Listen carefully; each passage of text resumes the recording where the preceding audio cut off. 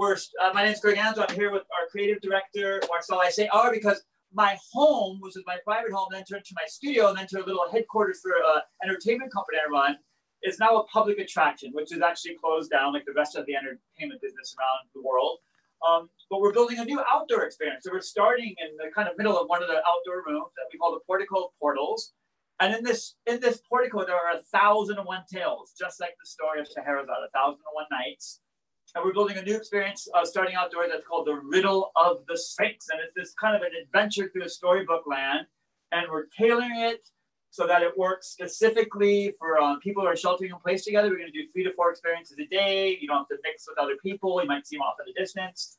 And it's a really fun, uplifting tour for 3 different art gardens. The first one being, we're calling it the Garden of Youth, where you celebrate your innocence, and it's very playful with riddles and games to play. And then we go into the Garden of Adulthood, which is celebrating our sensuality. And then we go into the final garden, the Garden of Wisdom, which is exploring the unknown all the way up to death, which is likely the most greatest unknown thing. So it's this very fun thing, even though it ends in death. It's kind of, when you see our version of death, I think you're going to enjoy it. But absolutely great. Yes, and we actually have one of the artists. There's artists all over the place. I want to introduce you. Wait, I'm going to put my mask on here, and I'll try to go through it.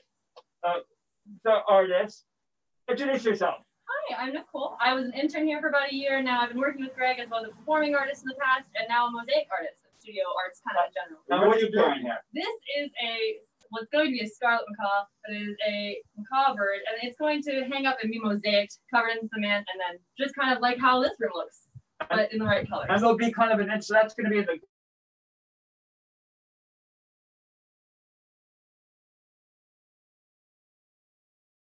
means to be a mother in nature, but all these interesting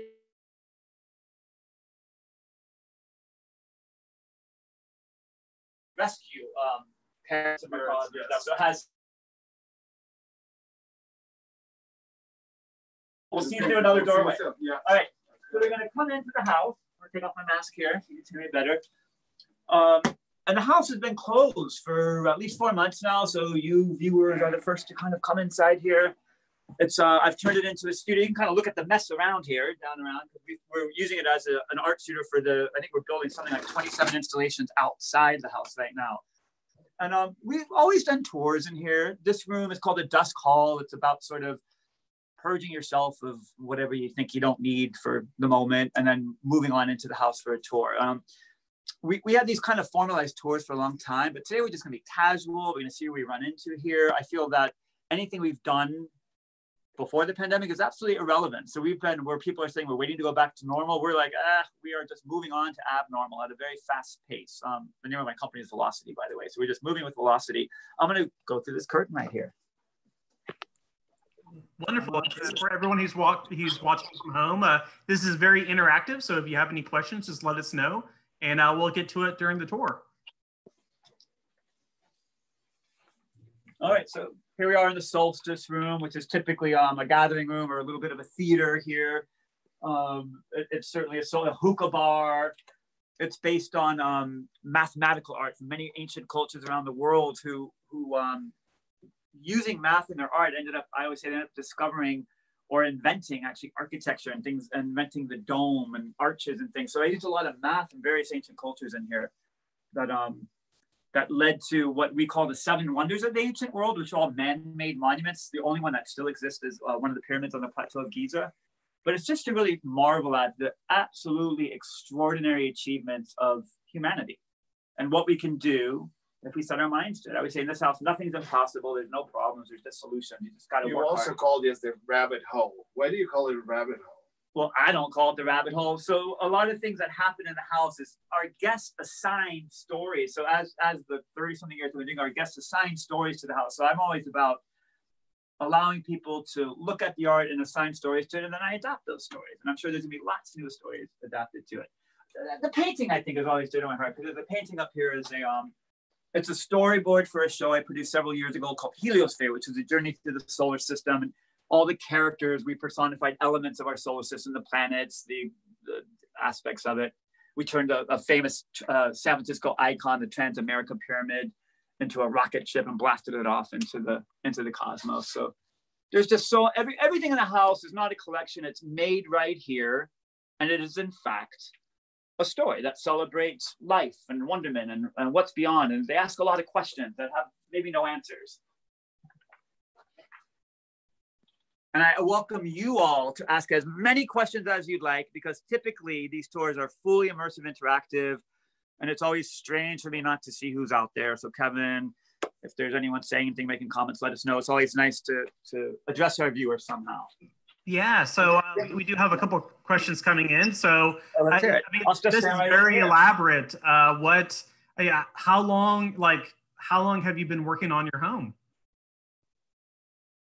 Well, this home I've been working on since 1980. So I think that's almost exactly 40 years right now. I started alone with these two hands. In fact, this one I often say I did with my own two hands. And at the time, I've always had a costume shop as part of our business. So it was always a professional stitcher, a seamstress on board. So it was me and a seamstress did this room.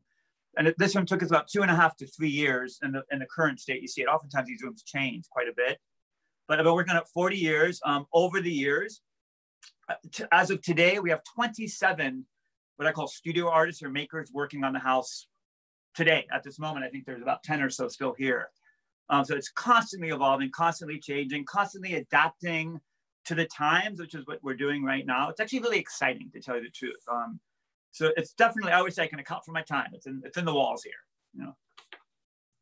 Well, amazing. I think we're ready to go up the rabbit hole. Yeah, I'm gonna just turn on the lights here. We got two people sitting in the dark. So introduce yourself, Akasha and Alina. Alina and I have been working together for how many years now? I don't even know. It's been 19. almost 20 years I've been working with Alina. We started, working in dance, and Alina's always been integrated into my acts. What I think is important to say is today, with our business being closed down, literally closed down with no option for anything. Everyone's just saying you're closed, but you still have to pay mortgages and taxes and insurance and this and that. So today, Alina happens to have a little knack for bookkeeping. So the way we all help each other is Alina today is coming and help us to kind of condense some of our bills so we can keep going. And then hopefully we'll be selling tickets to our outdoor experience soon. And we invite everybody out there to join. And Akasha has been working with us since she was born, plays some drums with us. We're teaching her to play piano today. And they both work with snakes. And they both work with snakes. Let's see, do I have a snake today? No real snakes here today. Oh, that's good.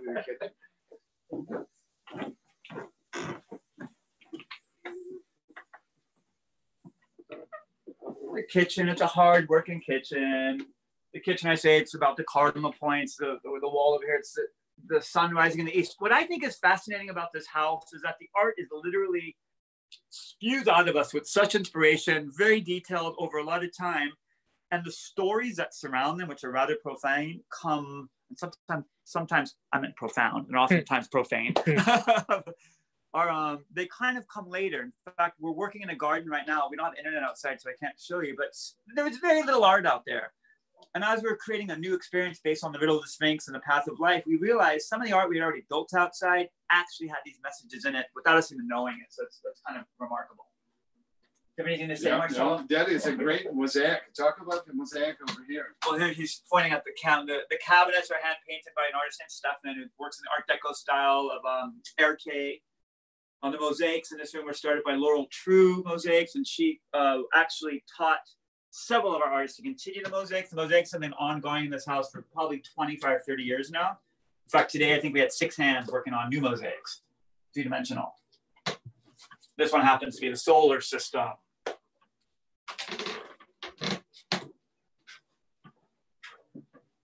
All right. And it's just a regular hardworking kitchen. Come on. Oh yeah, I love that mosaic. It's a micro mosaic of a dragonfly. The dawn room seems to be a very central room in the house. It's where we work. It's where all the artists gravitate to. It's sort of I think in business terms, they call it a think tank. We're a creative tank where we're actually doing the work on paper that we have to do here, the writing, the math. The creative juices All the come out right here on this table.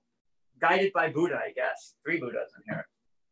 The dawn room. I say the dawn room is about realization. I think this is the place where we capture realization, literally. So many realizations are fleeting, and in this room, realizations change. So the stories change. I happen to like this little niche over here with the storyboard for a book that one of our artists is writing. It's an allegory that goes to the house. I suppose you can compare it to kind of an Alice in Wonderland thing, but we twisted where we turned all of our sense into sense. I like to ask people, what does your sense of humor smell like? Are you in need of more magnificence or more indecence? How sensual are you?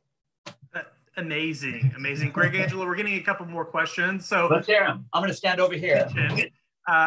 Someone wants to know how, the kitchen is so intricate. How long did it take you to get the cabinets painted and all the mosaic work? How long did it take to do all? Well, it happens over a long period of time. So I think what's important to note is that this house, I'm an artist. I never had a ton of money or anything like that, but I use my time to do it. So the kitchen, these rooms typically take between 3 to 4 years to get to the state there. We have one room I remember taking into that took 7 years, but it's a real laborious thing where it's one piece at a time, and they change.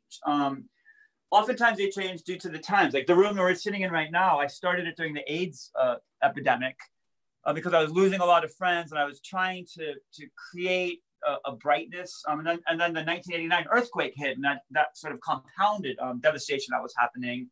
So I kept building and creating, and it really marks times in history, oftentimes the most devastating times. In fact, during this pandemic,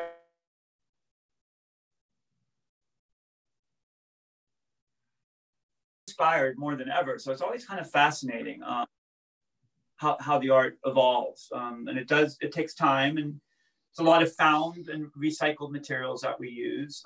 This room, we redid it again probably in the last few months because all the artists are gravitating here.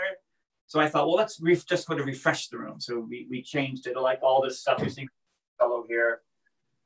And so, as you know, everything is closed, but August 13th, we are opening again, and it's going to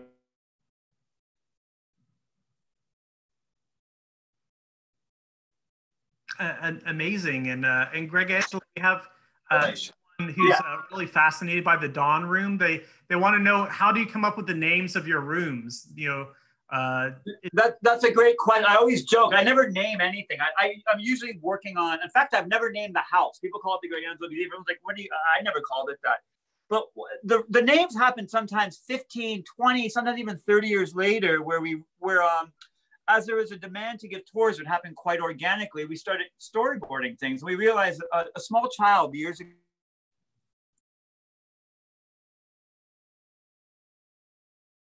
me around. He said, this room's like dawn, this room's like afternoon. So we started naming the rooms different times of day. There's the dusk hall, the solstice room, the eclipse room. I wasn't really naming the rooms, the dawn room. So each one of them represent a different time of day or a different mood. Sometimes we change the names of the rooms, but that came about rather organically. But most of this level of house, there's 3.5 levels, are named after different times of the day. Thanks for that question. I forgot about that. All right, coming up and see this little bit of the installation. Right, here's Nicole again down here.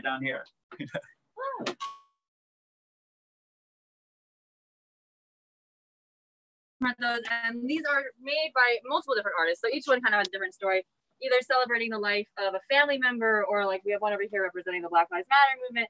And each one kind of tells a story that can relate and celebrate different people in our lives. Many who have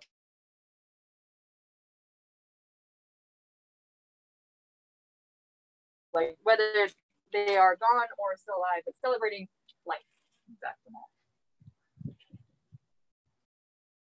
All right, let's come on back up this way. Thanks, Nicole. Yeah, thank you. We'll see you. And I've got to say, Nicole is really, it's been amazing to see artists just create from their hearts, from their souls, the serendipity of the stories that happen when we just allow each other to do the art. And then when we have 27 artists working, and when you see it all come together, it's nothing short of a miracle, I would say. So I really welcome you guys to come check out it's our first ever actually outdoor installation that's meant to be permanent. And it's gonna be pretty cool. I'm actually super excited about it. And we've been testing it enough that we've failed so many times already that now we're really ready to succeed with you all. We've been doing pretty good lately. Amazing. And Gregangelo, think about Natalia wants to know what your favorite place in your house is.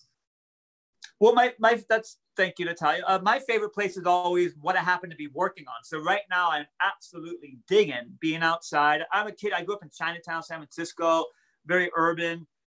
there's been a little bit of garden around the house for a long time. I planted things, but I never quite knew how to nurture them. So right now, I'm just like everybody, I think we're enjoying convening with nature rather than just visiting it. So I've been really enjoying, we're right near the ocean here. So there's just always beautiful mist coming in the summertime. So it's a whole outdoor experience right now that I'm enjoying more than ever.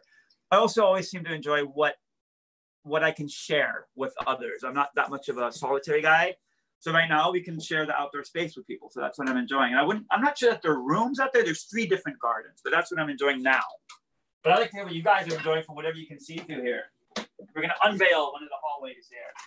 Yeah, everyone keep those questions coming and let us know which rooms you like the most that we're seeing. All right, so here is one of the lights are off here, but here we have the Midnight Hall, which is halfway illuminated. Should have charged the battery.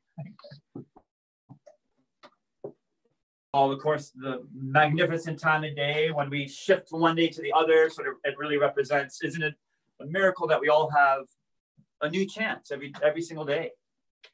There's all kinds of details in this thing. This corridor really leads to, I think, 6 different rooms. So I'm going to lead the way, Marcelo. All right, come with me. Right here through this portal. Got some lights in there.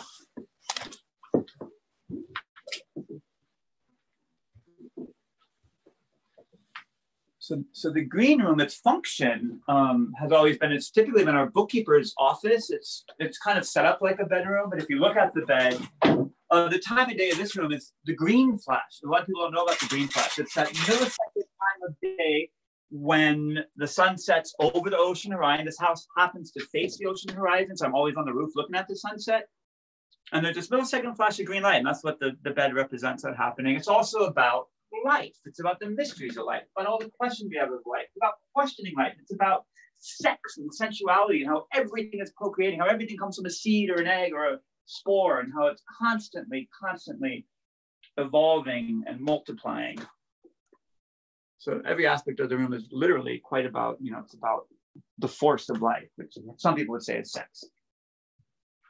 What would you say, Marcelo? Well, this is overwhelming. The green is just overwhelming. When you come here, you come into a total different mood. And it's funny, actually, I haven't been in here for a long time because we're really not using the interior right now. Usually this is a bustling room. It's been sort of, I've now become the housekeeper. So I've locked off a lot of the rooms. All right, we're gonna enter yet another portal right this way. All right, got it.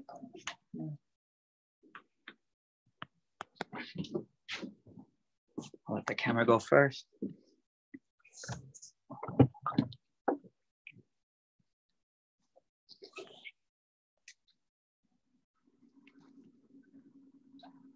So here we are in what we call the galaxy room, which goes a little bit beyond a time of day, and instead, not only our time of day is based on our star that we call the sun. So on the ceiling here, we have a model of our galaxy, which I forget how many, 4 trillions of stars in our galaxy. Each one, many of them, most of them actually having their own planetary systems. And so this is starting to question beyond how all the different perspectives there could be from life just within our own galaxy, which is just a tiny little piece of what makes up, the universe. And oftentimes in here we have discussions about the past, present, and specifically the future, about what will our future hold. And before the pandemic, everybody seemed to have these convictions about what the future held. I've never had any conviction about that at all. And now I think if you ask people, everyone's like, I don't know. I really don't know. And I think that's the truth always of the future is live responsibly now, be creative, be kind, and hopefully the future will bring something good. Oh, this is my little love nest right here, my napping pod. Takes hours. Well, you just answered a question of mine. I wanted to know if that was a piece of furniture or some kind of like. It is actually. Let me get in it. Aquarium that you had there. So I usually have to take. Usually the rules are I take off my clothes to go in it, but I don't think this is that kind of show. So I'll just kind of slip on into my little den here. It's a piece of furniture. And this is actually designed by an industrial designer named Alberto Frias in Arizona. I had I partnered with a small business in Arizona for a while and discovered this artist. And it was quite the journey in making this particular piece of furniture. And I'm sure he's still designing them. I'm not sure. Yeah, I can imagine laying in there and like picturing myself as like the star child at the end of 2001: A Space Odyssey. Exactly. I mean, it's like, you know, get your Space Odyssey on. All right, to the next.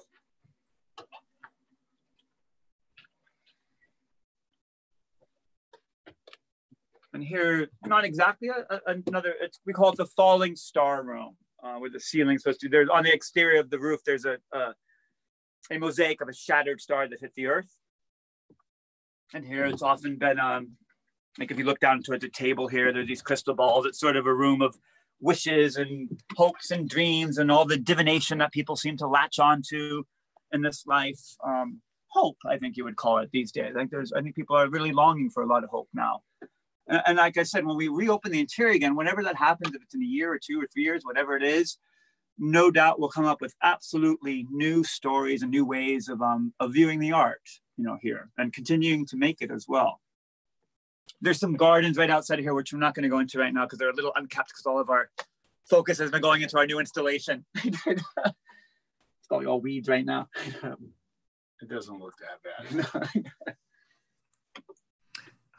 Well, wonderful. Gregangelo, I mean, a lot of these rooms are themed and so vastly different from each other. You know, how does a new room come to be? Do they just evolve over the years? Do you have like a certain need that you're trying to meet and then they come to play, or do you have like a planned vision ahead of time? There's never a planned vision, that's for sure. There's certainly never, ever been a planned vision. It's usually I'm workshopping something for maybe an installation I was commissioned to do for the public, or I've just found an object and I start building around it, or I'm just playing. Oftentimes I'm just playing. Like I said, most of these rooms have been 5, 6, 7, 8, 9, 10 times renewed. But once we get to this level of detail, we don't change them that quickly. We just sort of start maintaining them and getting more into the nuance and details of things. So it's all of the above, but it's never ever planned. They're built, they're imagined, and they're built. And usually I work very fast. The moment I imagine something, I start it. One thing, in fact, when we were in the green room, I should have mentioned, the green room was one of the first rooms that I really did as a whole. And at the time, I was quite young. I didn't have much money. And I had saved money to buy this new kind of paint that had this really rich pigment. And it hit me one day. I'm going to paint the room green. I replastered the walls. And I realized I didn't have a paintbrush. So I was like, oh shit. I looked around. Took my shirt off, ripped it up, and I painted the whole room with my shirt. And and so that's how fast these things start. And then maybe a year or 2, 3 years into it, it starts evolving into other things. So it's organic, I would say.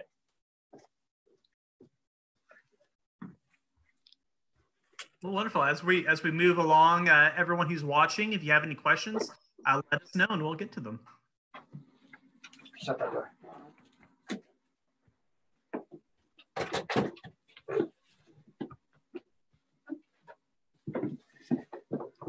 All right, so here's the next room tends to be kind of the crown jewel of the house. This was, again, I mentioned it's an old house. Out of necessity, I had to rebuild this room. It was a bathroom. I walked into it one day and fell right to the floor, and it was so badly rotted that I hired a few of my friends, and we made the whole thing out of concrete. We did a concrete floor, concrete walls, concrete ceiling. And the only reason we did it is like, I don't want to fall through the floor again. And whatever I build here is going to be remarkably heavy. And it sat that way for maybe 3 years. And about 6, 7 years into it, you'll see the results right now. This you might call Waters of the World, or sometimes they call it Amphitrite's Closet. Amphitrite is the daughter of Poseidon. And it's looking at life on a molecular level. So it's a mosaic that you walk into, really showing the miracle of how everything in existence is water, is life. And in realizing that, you realize we harbor a consciousness that can actually not only do anything, but we can think and dream of anything. Therefore, I always say anything is possible. And this is where you got to hold your chin, because it's going to drop once you see it. All right, come on in. All right, Nick.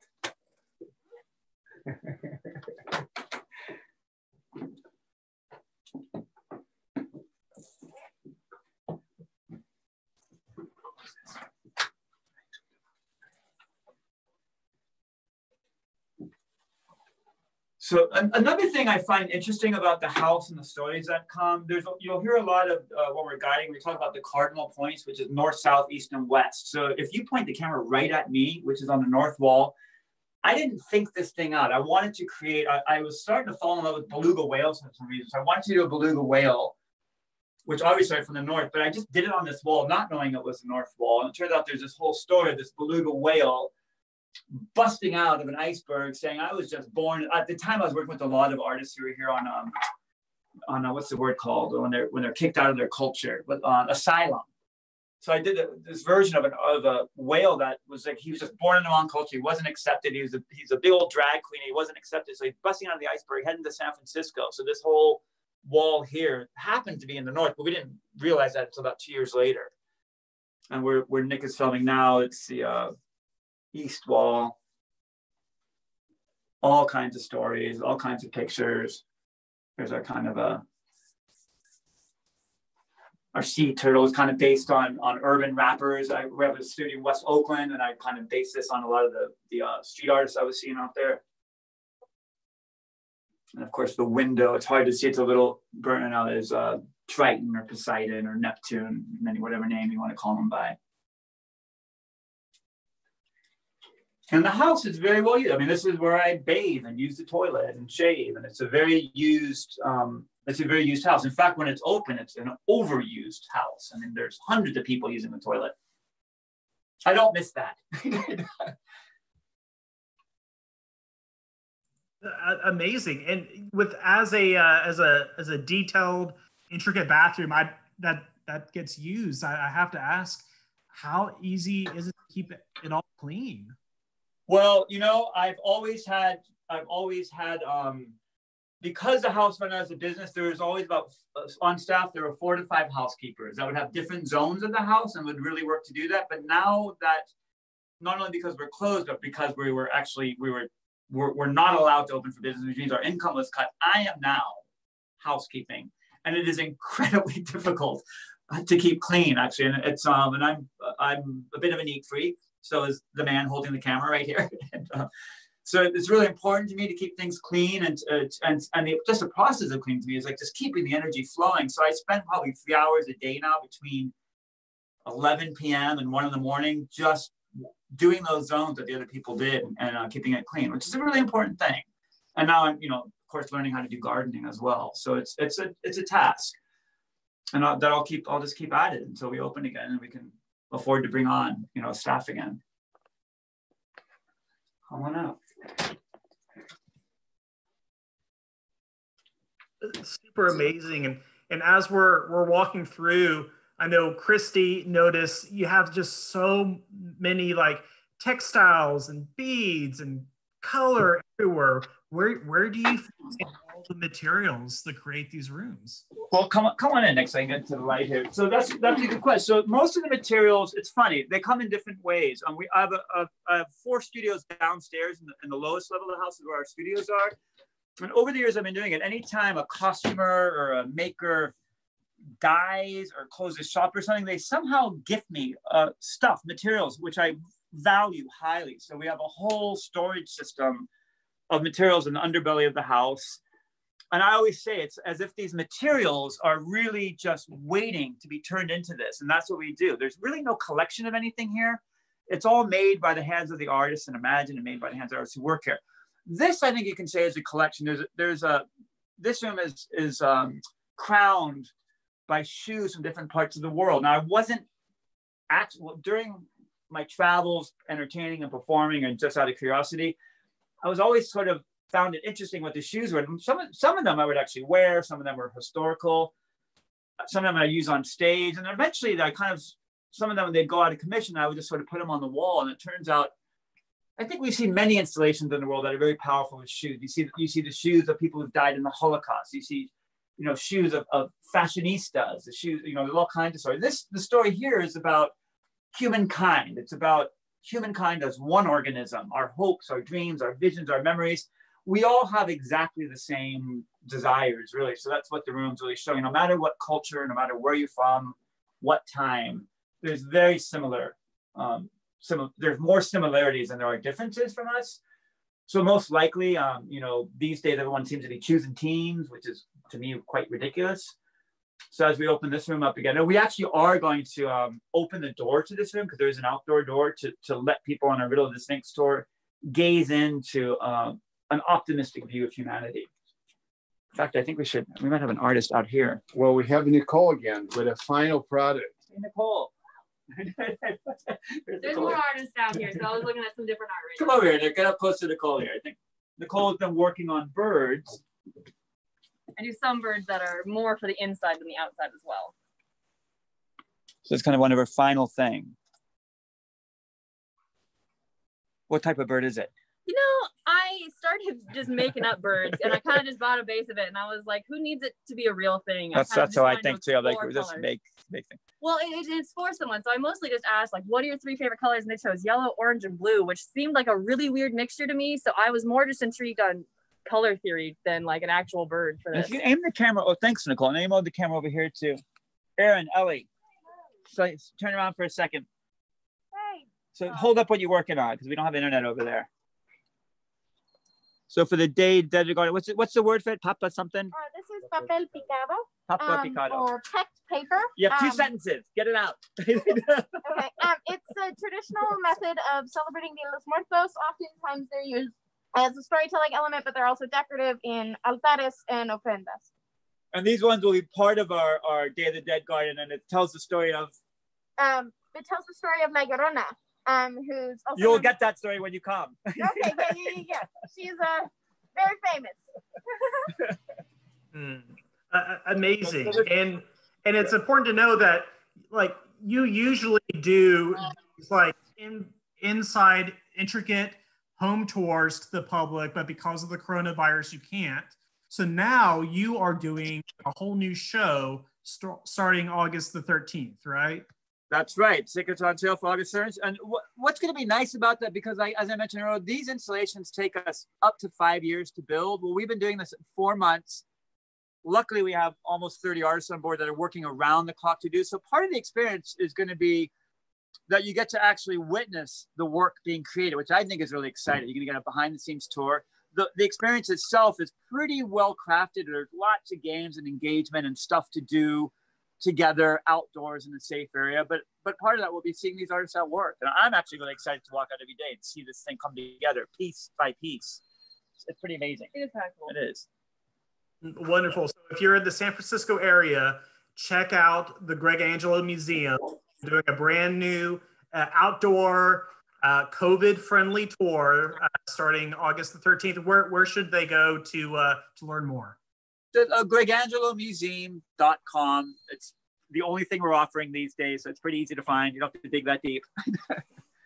We used to be doing 20 shows a week. Now here's one.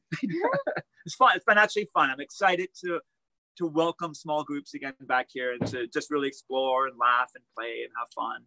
And even though the tour opens on the 13th, we already are taking reservations. So make sure that you book yourself right now. Yeah, we only have 3 slots today. We can only take 1 booking per slot because we can't mix people anymore. So it'd just be if you're a couple, you get that slot to yourself. So yeah, it's designed for people who are shelter in place. You're either 2 or 8, then you can come and join us. What we're doing is we're calling it "Come Play with Us Outside."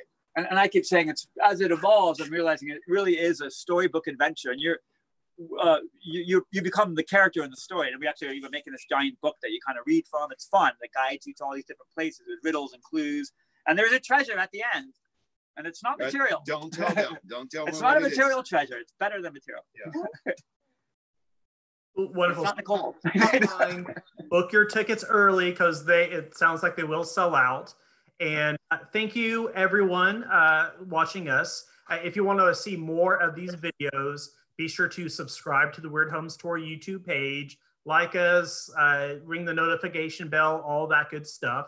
And thank you, Gregangelo, for showing us around your home. It's my pleasure, Kevin. Thank you. All right. Well, thank you, everyone. And y'all have a great evening. And bye.